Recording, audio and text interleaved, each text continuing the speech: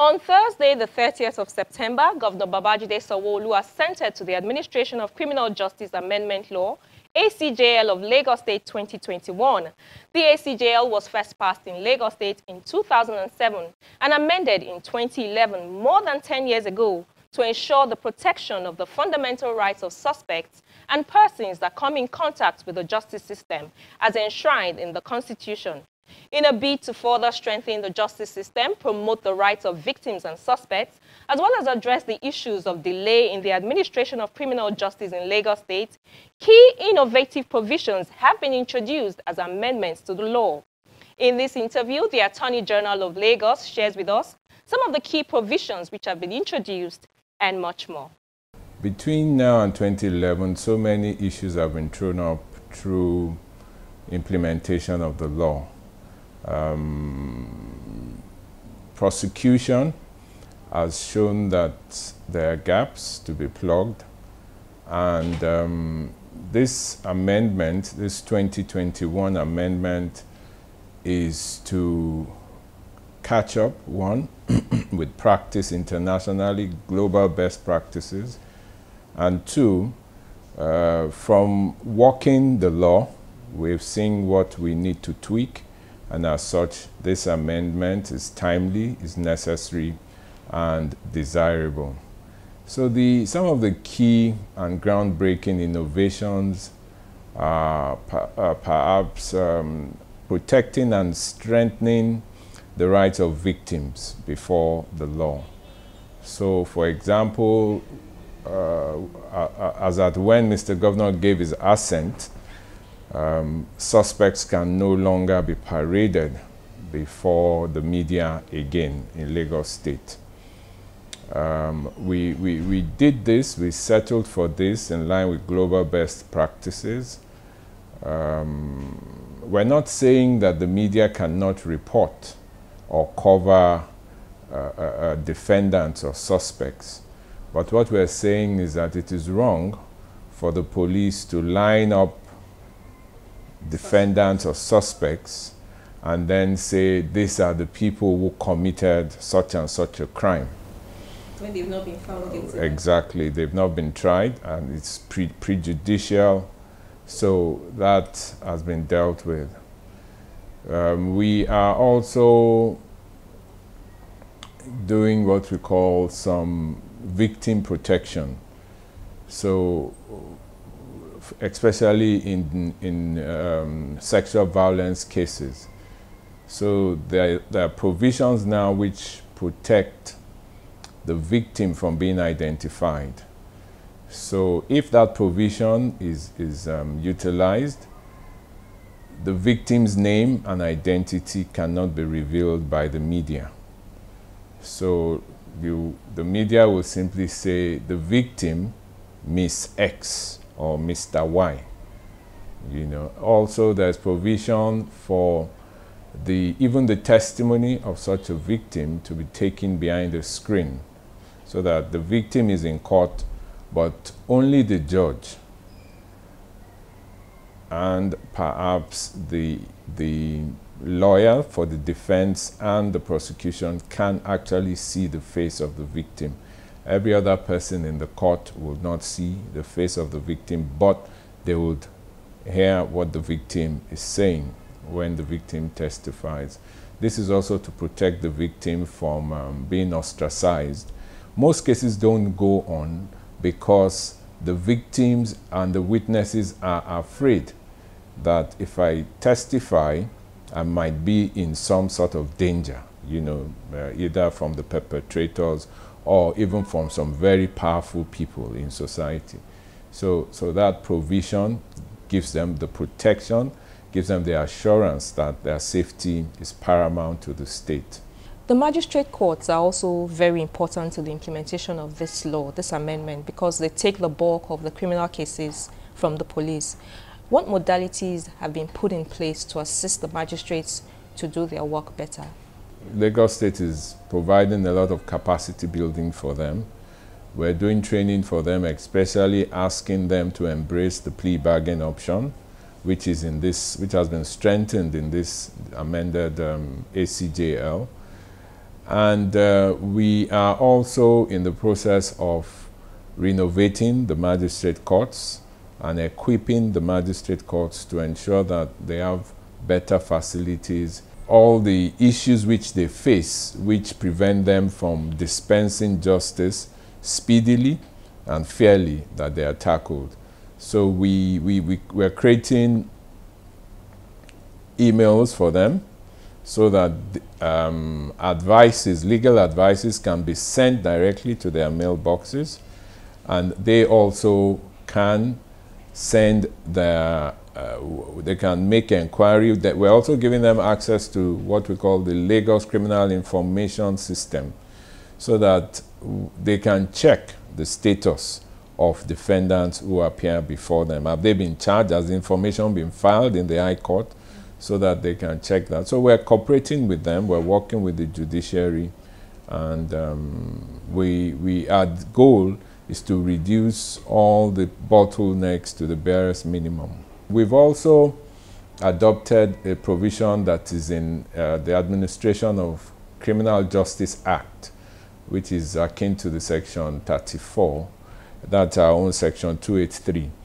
So that gives magistrates, the chief magistrate or magistrate, the powers to go to police stations, to go through the list of detained people, to admit to bail those who they have jurisdiction to admit to bail, or to recommend that they should be charged to court.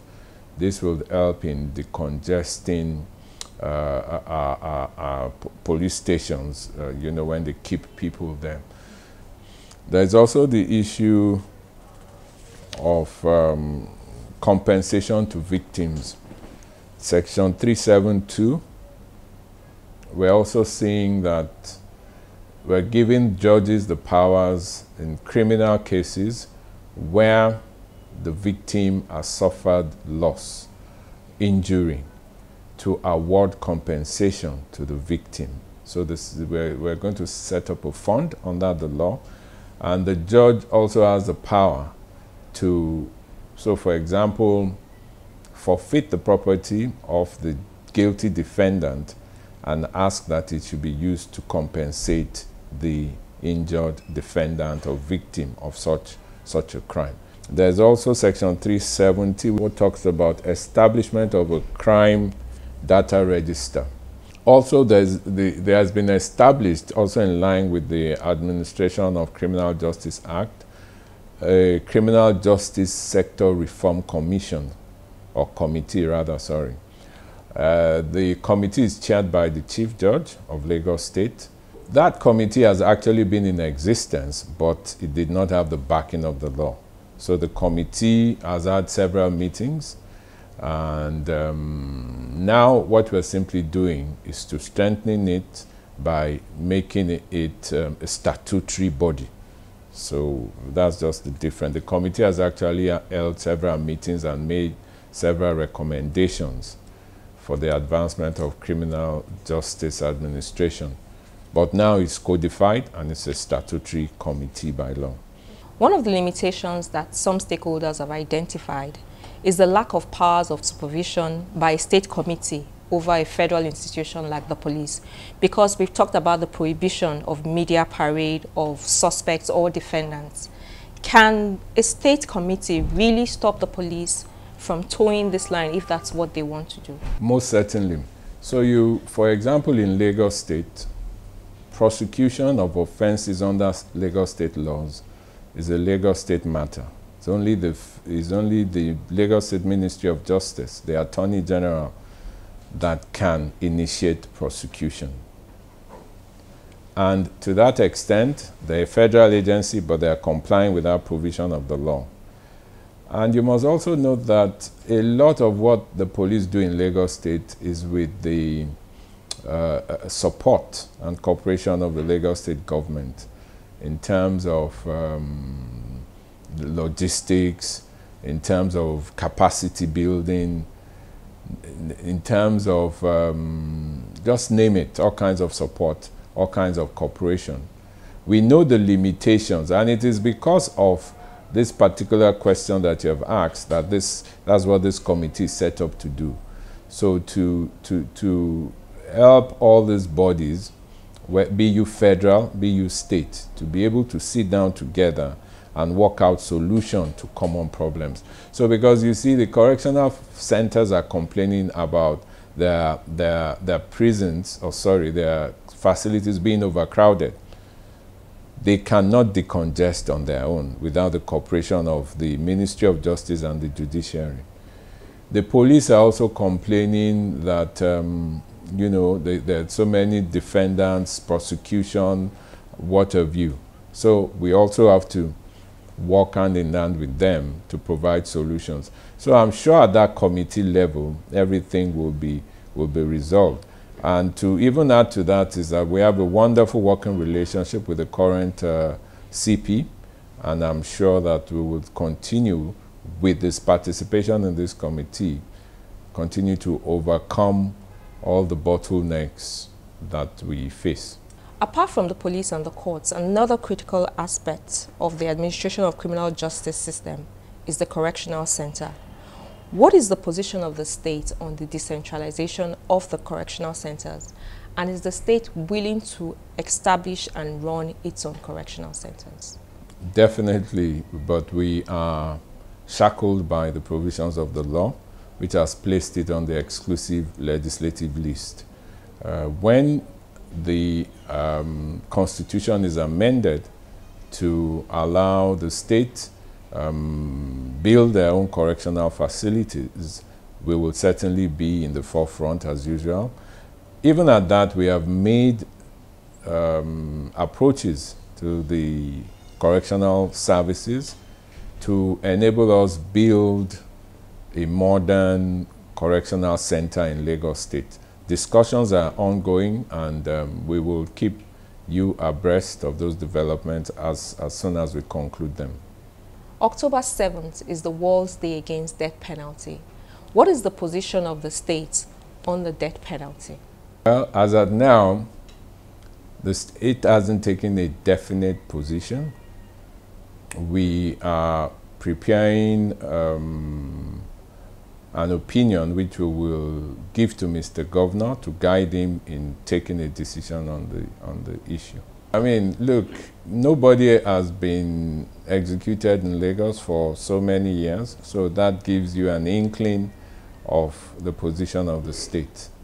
Finally, what role will you expect the NBA, society, and other stakeholders to play in championing these amendments? For the NBA, the key stakeholders, lawyers are key stakeholders. We are expecting that they would be the champions of these provisions because the provisions, if implemented, would make for a smoother and better process of administering criminal justice in Lagos State. And that's why we're going to take this to them. We're going to go to their branch meetings. We're going to, you know, when the law is gazetted, we're going to send it to them so that they become aware, they can advise their clients and take advantage of these provisions.